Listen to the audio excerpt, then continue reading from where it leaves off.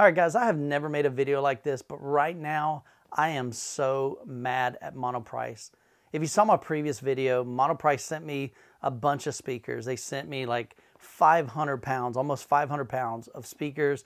They sent me a little subwoofer, 12-inch subwoofer. They sent me some THX speakers. But what I was really excited about is their new M-215. It's basically just this massive, gigantic subwoofer that's got dual 15-inch drivers, 2,000 watt amp.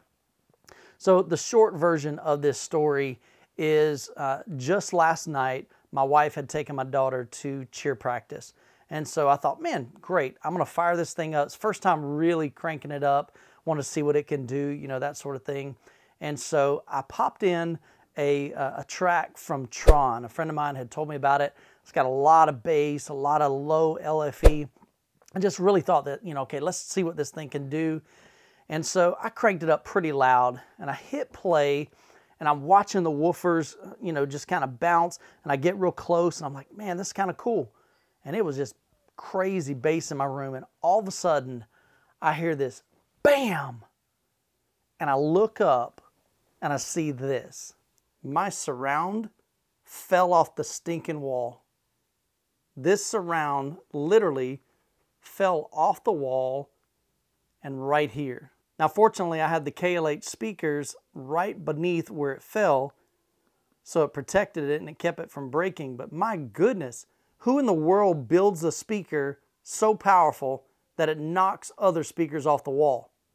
I mean, seriously, like, was the Monolith jealous of the Klipsch speaker? I mean, come on, guys.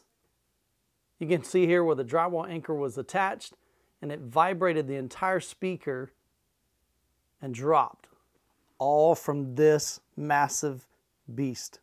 All right, Monoprice, so here's the deal. Your subwoofer caused damage to my room, so I think I'm entitled to some compensation. Here's what I want. Number one, I want some wet wipes to clean up the drywall dust that's all over my speaker. Number two, I want a roll of duct tape. I guarantee that speaker will not fall off my wall ever again.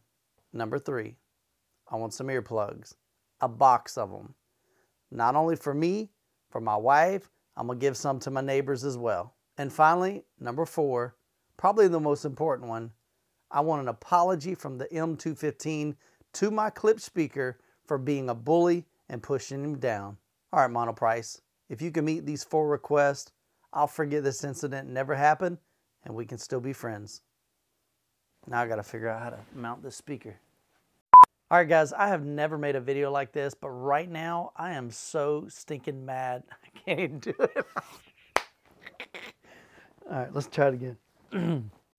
Guys, I have never made a video like this, but right now I am so stinking mad. I can't do it. That's not my personality. All right, this is definitely going into the blooper reel. All right, let's see if I can get mad. All right, Monoprice. I can't do it. I'm sorry. I'm too nice of a guy to be mean.